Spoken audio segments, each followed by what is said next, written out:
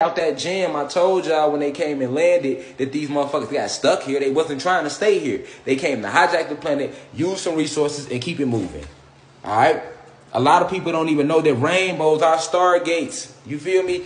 But they tricked us to believe that it's a rainbow, not knowing that a rainbow is a stargate, which is why nobody has ever been to the end of the rainbow, because it's a stargate and a portal that opens up based upon the planetary time ticker of the inner Earth. All right? I'm giving y'all real facts. Rainbows are stargates. All right. So to other dimensions, you see how they hide the truth in plain sight. All right, hide the truth in plain sight. All right, and what they do is, remember, they have weather control. They control the rain. They make it snow. They control the clouds. They create the clouds to block out the sun. They've been doing this since they landed. So what they do is they make it rain. They know when a stargate is going to appear in front of our eyes, and they can't stop it. It's a natural vibratory thing that the planet does.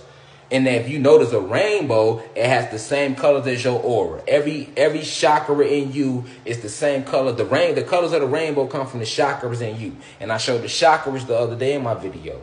But when they hijacked our planet, that Stargate opens up every so many times, every so often. So what they do is made it rain. They make it rain right before they know a Stargate is going to open. And then it taught us in school that rainbows come after it rains outside.